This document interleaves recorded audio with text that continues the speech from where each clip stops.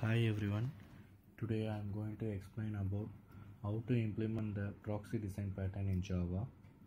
Proxy design pattern provides the control to access the original objects. The main advantage is it protects the original objects from the outside world. The main usage and then the example is like no one can access the production server details, only the authorized persons can access it. For example, software developers don't have the permission to access the production server details, but system engineers can access it. Okay, so based on this usage and then the example, I am going to show you the demo how to implement the design pattern in Java. The first step, I am going to create a main class file in my Eclipse with the package name as com.talktoamaresoran.patterns.proxy. So this is my package name I am going to provide here, and then the class name I am going to give like proxy design pattern demo, and then this is the main class file. I am going to create it now with the public static void main method. Okay, so now I am going to create a Pojo class like a model engineer with the attributes name and the role. So private string name and then private string role. So I created the two attributes in this model, and then I am going to create a setter method and getter method for this. Okay, so I created the engineer model. Next I am going to create a repository to store and retrieve the engineer objects like so this is the repository class I created, engineer repo. So this method I am going to write one method in this class like to get the list of engineers. Okay, so this method will return the list of engineers. So whoever calling this method will provide the list of engineers list from the repository. So here I am going to create the engineer 1 with the name and then role. Engineer 1, the name I am going to provide here John, and then the role I am going to provide here like software developer. Engineer 1 dot set role John. For the name, the role is software developer. I am going to provide it here.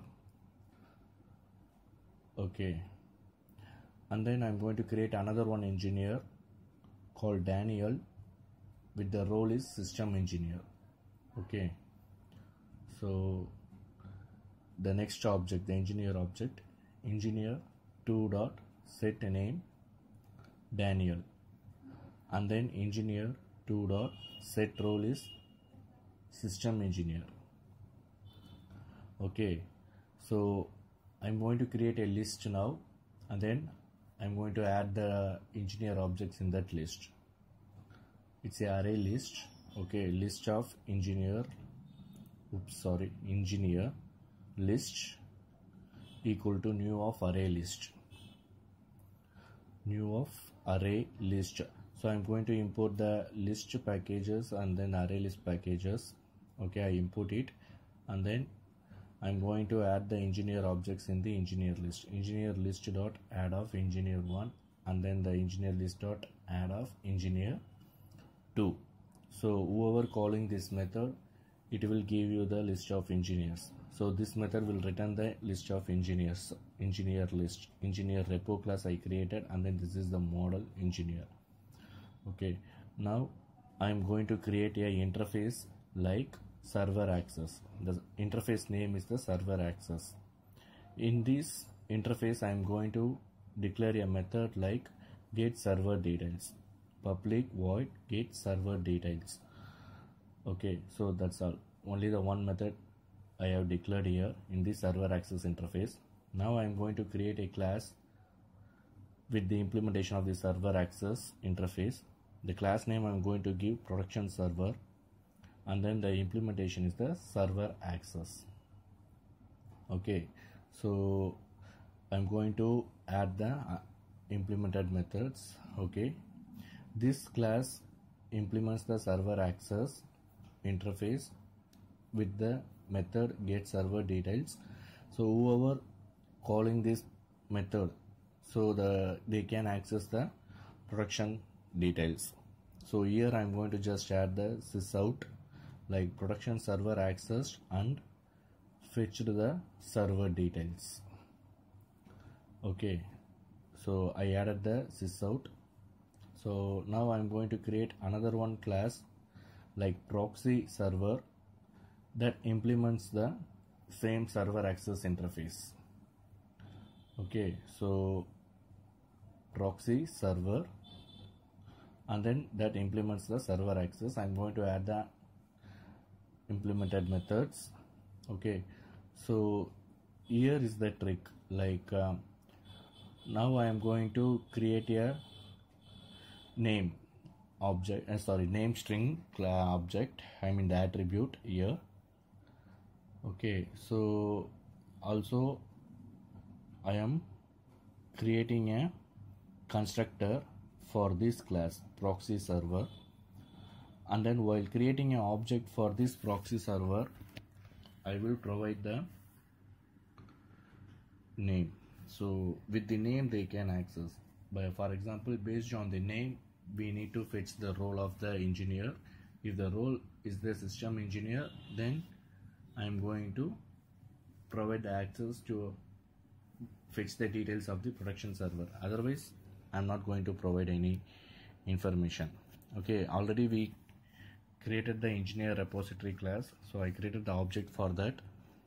I'm going to loop engineers list. So already we got the name, right? So in the engineer object, like if engineer dot get name equals ignore case of that name, so name is matched, and then the role should be a system engineer, and engineer dot get role equals of the system engineer. If the name, if the name matches and then the role is also matches, like system engineer, okay, then I'm going to allow to fetch the production server details. Okay, here I'm going to add the sysout like with the employee name, for example, I'm creating an object for the proxy server with the Daniel, then Daniel can access the production server details, Here I am going to create a object for production server. Okay, here I am going to create a object for the production server that implements the server access. Okay, so here server access equal to new of that production server. Okay, so by using this production server object, I am going to call the method server access dot get server details. Okay, if the name and then the role is matches, I'm going to allow to fetch the server details. Okay, so now we can come to the main class.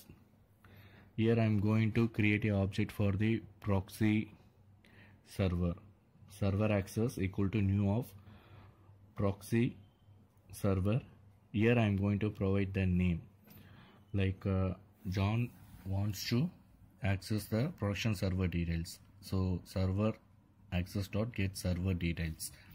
And also I'm going to create another one object like server access 1, and then here I'm going to provide the name Daniel. Server access dot the server access 1 dot get server details, like John have the system. John doesn't have the system engineer role, but Daniel have the system engineer role, so only the Daniel can access the production server details.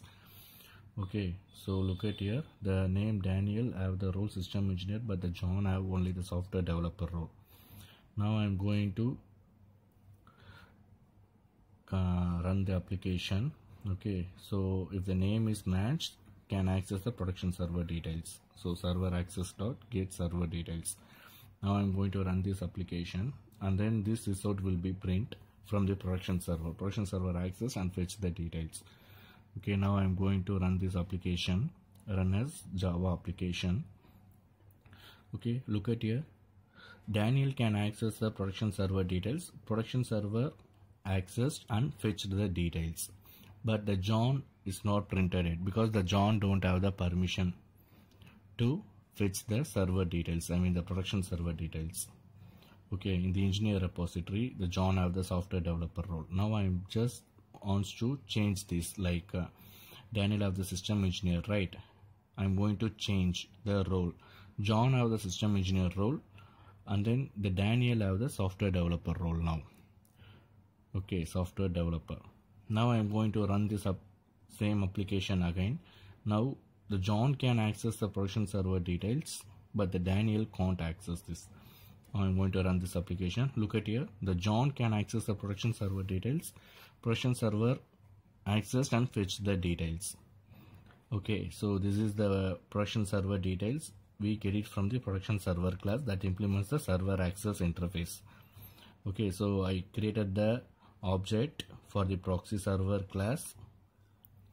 Okay, it will check the name and then the role. If the name and role matches, it will allow to access the production server details from the production server class. Thank you for watching this video. Please subscribe my channel to get more video lists. Thank you.